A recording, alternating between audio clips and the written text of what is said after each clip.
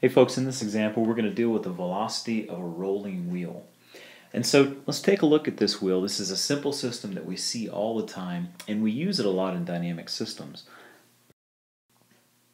And in this particular wheel we're just given a radius of r and then the angular speed of omega b. And so if we apply reference frames to this problem, we have our inertial reference frame, which has our basis vectors e sub 1, e sub 2, and then an e sub 3 pointing directly out of the plane. And then we attach a body frame to the wheel. Basis vectors b sub 1, b sub 2, and then a b sub 3 out of the frame. And the frame is attached to a point O prime. Now we want to do two things with this problem. The first thing we want to do is determine all of the constraints that are present in a rolling wheel. And to do that, we need to take a look at the degrees of freedom. We've used our expression for the degrees of freedom. We have m degrees of freedom is equal to 3n, so that's 3 potential degrees of freedom per rigid body, minus k, where k are the constraint equations. So n equals 1, because we only have one rigid body here. And so if n equals 1, then m is equal to 3 times 1 minus k, which gives us 3 minus k. Now, in the problem statement, we already see that this is a 1 degree of freedom system. So if it's a 1 degree of freedom system, that means that we can give it only one kinematic input, which is our angular speed of the body, and that'll make it roll. We can make it roll to the right or to the left, depending on whether the speed is positive or negative. And so for this to be a 1 degree of freedom system, that means that k needs to be, we need to find two constraint equations. And so our first constraint, let's observe that the center of the wheel, which we're calling O prime, can only move in the horizontal direction. So if it's a counterclockwise rotation, the center of the wheel will move to the left. If it's a clockwise rotation, the center of the wheel is going to move to the right. And it can only move in the horizontal direction. It can't move in the vertical direction. And we call this a no bounce condition. And to express the no bounce condition mathematically, we simply say that the inertial velocity of O prime with respect to O, so this is as observed in the inertial reference frame. To restrict this to only the horizontal direction, then we say that the dot product with e sub 2, which is our vector pointing up, is equal to 0. And so mathematically this gives us a scalar equation in which we can enforce a no bounce condition, which says that O prime can only move horizontally. Now after applying the no bounce condition, we still have two ways in which we can move the wheel to satisfy this constraint. The first way that we could move the wheel is by taking the wheel and sliding it along the ground. So the entire wheel would translate along the ground either to the left or to the right, still keeping this center point level. And this would be a slipping condition. But if we look at our problem, it specifically says that it rolls along the flat surface without slipping. And so if we're not going to allow it to slip, then it can't translate. Instead, it has to roll. So to apply the no-slip condition, this condition states that the point on the wheel that's in contact with the ground, so this would be attached to the wheel that's in contact with the ground, to apply the no-slip, it has no instantaneous inertial velocity. So in our diagram, this would indicate that the velocity of point P, if we look on the right-hand side here, the velocity of point P, which is attached to the wheel, as observed in the inertial reference frame, this is with respect to O, is equal to 0. Now this constraint may catch you off guard for a moment because it's not completely intuitive in how we typically think of wheels, because wheels spin. How can a point on a wheel have an instantaneous velocity of 0? So the best way to do that is actually to look at a wheel in motion as it's rolling. We're going to go back about 55 years to a video, and this video was created by Professors Patterson Hume and Professor Ivy, and it was a 1960s educational film. We've seen this before, dealing with reference frames. And this is a section in which we're going to be able to follow that motion of a rolling wheel. So take a look at this and watch it as it goes. I want you to watch the motion of this white spot. You probably see the spot moving in a circle.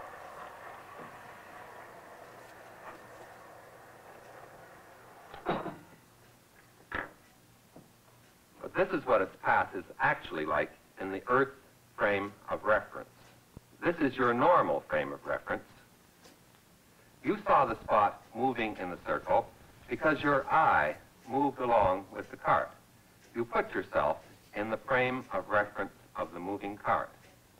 So you see, it isn't always true that we view motion from the Earth frame of reference. When the motion is simpler from the moving frame, you automatically put yourself in that moving frame.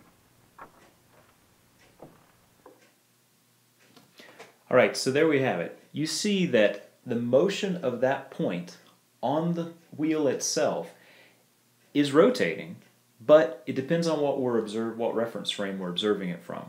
And in this case, we want to observe this from what he called the Earth's frame of reference and what we're calling the inertial reference frame.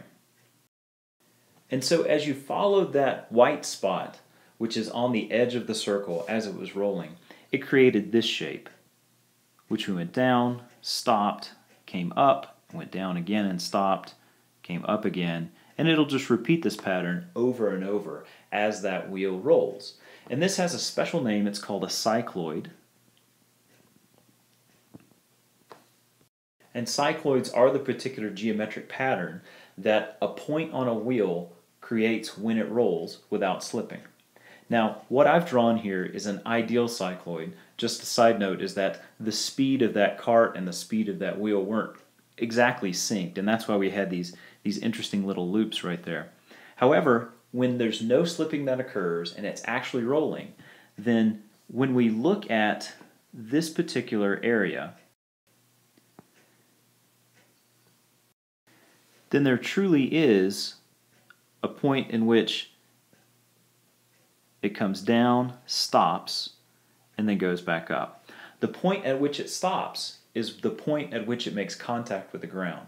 And so let's go back to our constraint. Our no-slip condition, what we said originally is that our no-slip condition is when the velocity of that point, this will be point P, the velocity of the point when it comes in contact with the ground, as observed in the inertial reference frame, is equal to 0. And so here we have a change in direction on the cycloid where it hits the ground, comes off the ground, and anytime we have a change in direction, the velocity is 0. And so coming back up to our constraints, we've now identified the two constraints that we need. One is a no bounce condition, and the second is a no slip condition. And this is the one that's not terribly intuitive, but as you begin to deal more and more with rolling and wheels, you'll apply this every time.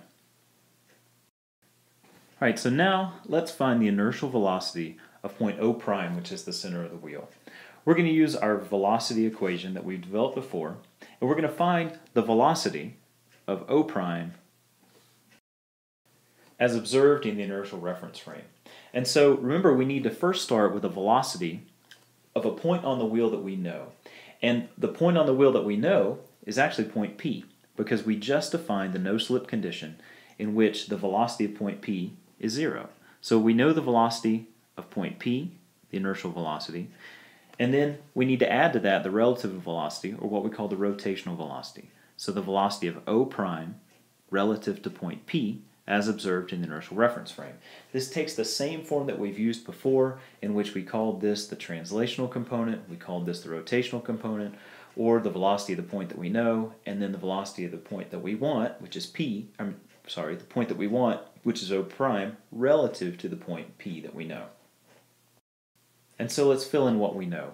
We know that the velocity of P with respect to point O, as observed in the inertial reference frame, is 0. We just saw that with the cycloid.